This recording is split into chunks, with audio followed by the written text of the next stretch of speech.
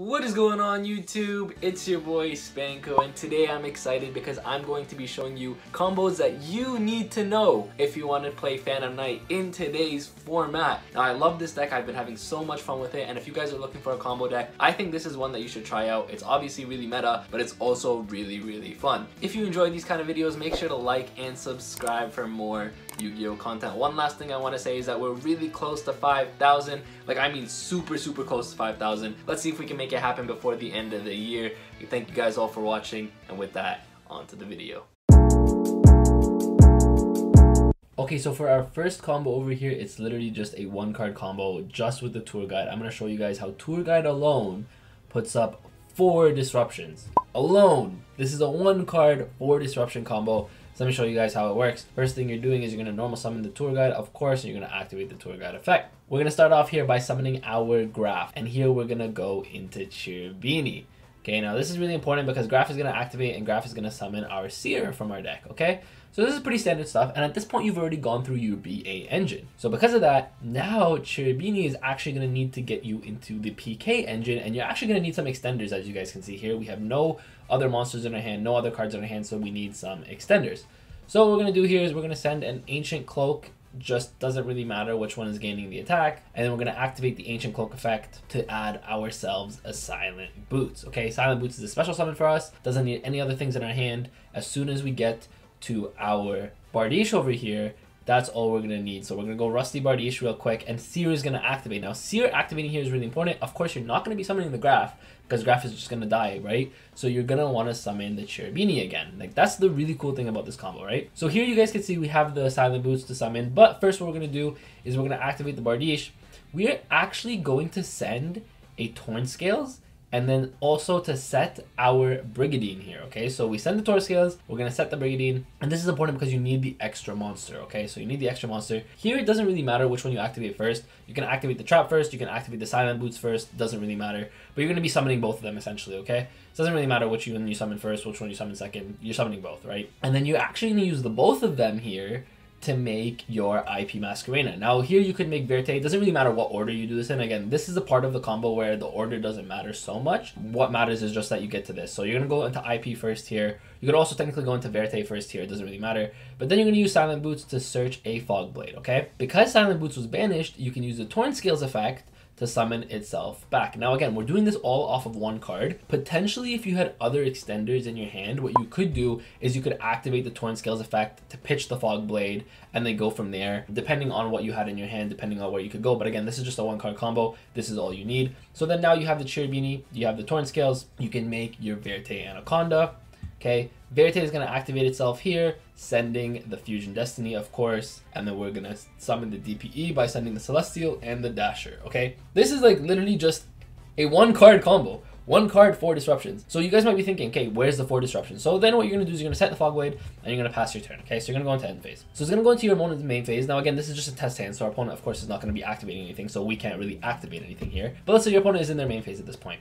At this point, you have 1 Destroy Phoenix Enforcer, which is a pop, so that is 1 disruption. You have 1 Fog Blade, which is essentially a negate plus a battle protection, so that's 2 disruptions. Then on your opponent's main phase, what you're most likely going to be doing is you're going to use the IP as well as the Verte Anaconda to be making your Apollo Yusa. And Apollo here is going to have 2 negates.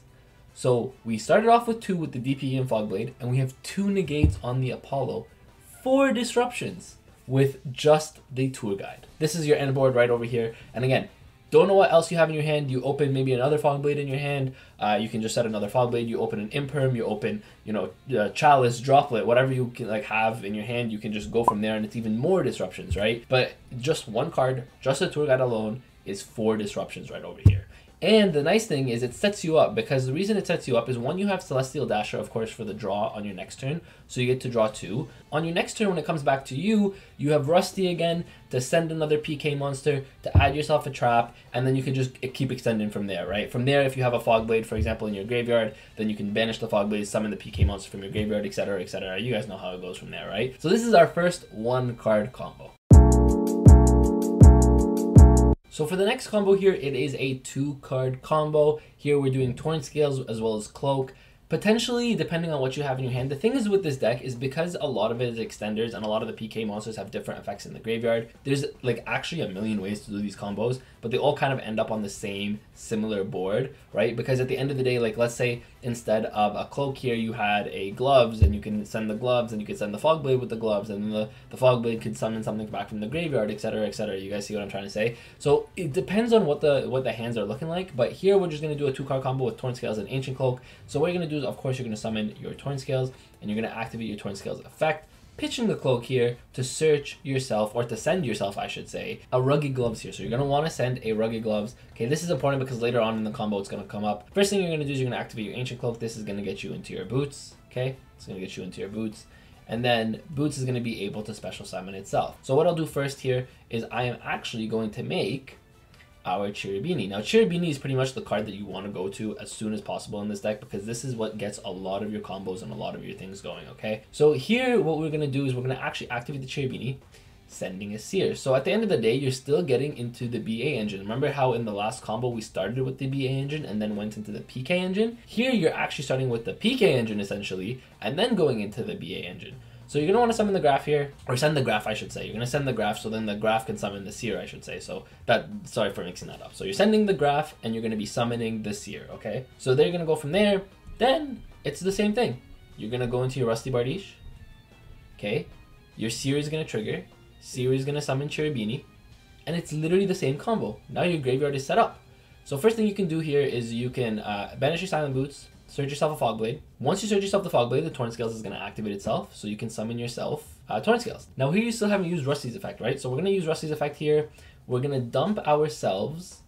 It doesn't really actually matter at this point what we dump. I guess you could dump Stained Greaves so that you can set yourself a Brigandine here, okay? That's the important part, right? The important part is just being able to send yourself a Brigandine here. What you're going to do is you're going to activate the Brigandine, summon the Brigandine out. Okay, so at this point you have 3 monsters. You do need a 4th monster though. How do you get to it? That's why the Ragged Gloves is important, because now you're going to banish the Ragged Gloves and send to your graveyard a Wing. You could send a Fog Blade too, but let's just send ourselves a Wing. We're going to activate the Wing effect here to summon the Stained Greaves back. Now again, you don't have to send the Stained Greaves. You could send any other PK monster. I just like to send the Stained Greaves because at this point we've used Silent Boots effect and we used Cloak effect. So why would we want to send them to the graveyard, because we can't use them again, right? So now is where you make into the Stained Greaves. And again, same combo here. You're going to go IP, you're going to go Verte, and you are going to activate the Verte, and then boom, you're still ending on 4 disruptions right here with 2 cards this time. So Tour Guide is obviously a little bit better. As I do this, I'm going to talk to you guys. Tour Guide is obviously a little bit better in the sense of when you do Tour Guide, it's just a 1-card combo. Of course, you're not going to open Tour Guide every single game. It would be nice if you did, but you're not going to open Tour Guide every single game. But this is how essentially you make your combo really consistent. So you're going to set this, and you're going to proceed to end phase. Okay, so at this point, you have your Bardiche, again, for next turn for follow-up. You have your DPE for a pop. You have your Fog Blade for a negate. And you have 4 disruptions. 2 more with the Apollo. So then I'm going to be honest with you, there's going to be hands that look like this. You're not going to have your Tour Guide, you're not going to have your Torn Scales. Heck, you're not even going to have any PK monsters in your hand to go to work. That's fine. You're going to do the combo. It's going to be a little bit different. You're going to end on a little bit of a different board, but it's still going to be effective. It's still going to be really good. So here, this is just really bad, right? Here you're summoning, you have a Wielder and a Kagemusha Knight, right? Which is just abysmally bad, to be honest. Is abysmally even a word? I hope it is. So here you're going to summon your Kagemusha. And again, this could be any 2 cards. As long as one is an extender, you can do this. Even if they don't really match up, like in this case, they don't match up, right, at all.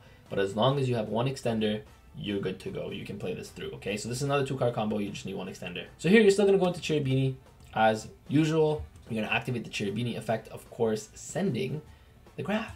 Graph targeting the Cherubini, or the Cherubini, I guess, targeting itself, I should say, and then the Graph summoning the Seer. Same old, same old. I know it gets kind of boring, but at least it's consistent. At least you know it's consistent. That's the important part, okay? So here you're going to go in Bardiche, and unfortunately here you're not going to be able to go into both IP and Verte because you're going to be missing an extender. So what you're going to do here is you're going to activate the Seer, of course, to summon back the Cherubini. Good to go. You're going to activate the Bardiche effect here, and here you're going to want to send the Cloak. Then with the Cloak or with the Bardiche, you're going to be able to set a card, and here you're going to want to set the Fog Blade. The reason you're not going into Brigandine at this point is because with the Bardiche, even with the Brigandine, you're not going to have an extra monster to make for the IP or the Verte. So you know how like you need 4 monsters essentially to make Verte and make IP? Here you're only going to have access to 3 monsters, so you won't be able to make both, okay? So this is why you want to set the Fog Blade this time. So here you're going to search the boots, and you're going to special summon the boots here, okay? And then from here, okay, so just with the boots summon, then from here you're going to go into Verte. Okay, we're going to go into Verte, and Verte effect is going to activate. Or you could just first of all do your boots effect, and then boots is actually going to search you a Fog Blade as well. So the reason you go into this is because now that you're down on the IP and you can't make the Apollo on your opponent's turn, you're going to want to have more negations somehow. So this is a way to do it essentially. So here you're going to go Celestial and Denier, or Celestial and Dasher I should say, to go into Phoenix Enforcer. And you're just going to set your Fog Blade. So here, actually, instead of going into 4 disruptions like we said before, we're actually going to be going into 3. But at least you're starting with nothing. Like, this is starting with a random Kagemucha Knight and a random Psychic Wielder. Have nothing to do with each other. As long as one is a normal summon and one is a special summon, as long as you have a normal and an extender, you can do this combo, and you're ending on 3 disruptions still. So of course this is not as good of a board as I showed you on the other combos, but I wanted to show you that even when you brick with this deck, because anything that's not, as soon as you don't see your PKs in your hand, you don't see a tour guide, but as long as you can get 2 level 3 monsters on the board, you got this. 3 disruptions right here. And again, like I showed you guys, if you had made the Brigandine here, it doesn't really do anything for you. So here you just want to get as many disruptions on the field as possible, and that's why you're going double Fog Blade. Okay, so the last combo I want to show you guys is what happens if you open your 1-card tour guide combo, but you also open a Fusion Destiny. Now the reason I want to show you guys this is because I already showed you at the beginning that the tour guide on its own is 4 disruptions on its own, right? It's a 1-card combo. But what happens when you open the Fusion Destiny? Because sometimes you're going to see hands like this, right? And sometimes you have to keep in mind that you're not playing with 1 card or 2 cards in hand, you're playing with a full 5. And sometimes those other 3 cards or 4 cards in your hand are going to help you play through hand traps, and they help you extend even more. So as you guys saw in the first combo, you guys make the Verte. While here, you don't need to make the Verte because you already have the Fusion Destiny. So I'm going to go through this combo real quick. I don't have to explain it all to you guys again. I don't want to bore you guys. I don't want to make this video super long. But I'm going to go through the combo, and then I'll get back to you guys when we get to the point where it switches up. A few moments later. Okay, so at this point in the combo, this is where things start to change up a little bit. Now you open your Fusion Destiny, so you don't need to go IP and then use the gloves to send a trap and then summon back your thing and then go into your Verte there. You could do it a little bit differently now. So what you do now in this case is, let's just say you activate your gloves here to send a trap. Doesn't really matter what you send at this point. You can send a Fog Blade, you can send a Wings. Let's just send a Wings just for sake. And then here what you can actually do, because you have a link to a 1 and a 1 here, you can actually make an Apollo right away. You don't need to make your IP anymore. So you can make an Apollo, and the nice thing here is Apollo's gonna have an extra negate. So here you can use the Phantom Knight's Wing to summon back the Silent Boots. You don't really need to do that. The reason I did it this way was just to set you up for next turn. But here all you actually really need to do is send or banish your Boots, I should say, to search a Fog Blade, and then boom, you have Fusion Destiny live. This is how you're passing your turn. This is how you're ending your turn. You can go into Phoenix Enforcer here, send these 2, boom, okay? So now, instead of ending on the disruption with the IP and the Verte, what you're ending on is you're ending on the DPE pop, you're ending on 3 Apollo negates instead of 2, and then you're ending on the Fog Blade. So actually, instead of ending on 4 disruptions, you're ending on 5 just by opening that extra extender in Fusion Destiny. So now instead of having to go to Verte and then losing out on 1 disruption, you're literally ending on 1 extra disruption with the Apollo. So it's pretty much the same combo. I just wanted to show you guys what you guys can do when you open the Fusion Destiny and you don't need to necessarily go into the Verte. So that is it for today's combo video. I hope you guys did enjoy. Now those were 3, I think, or 4 combos I showed off, 1 and 2 card combos. But if you guys have any other combos, let me know in the comment section down below. Of course, at the end of the day, when you guys share your thoughts, share your opinions, and share your knowledge, then that's how we can get better at the game together as a community. And that's really all that we want at the end of the day. When we all get better at the game, that's what keeps the game fun and keeps the game going. Thank you guys all for watching. I appreciate every single one of you. Make sure to like and subscribe if you guys haven't already. And with that, Spanko signing out. Peace.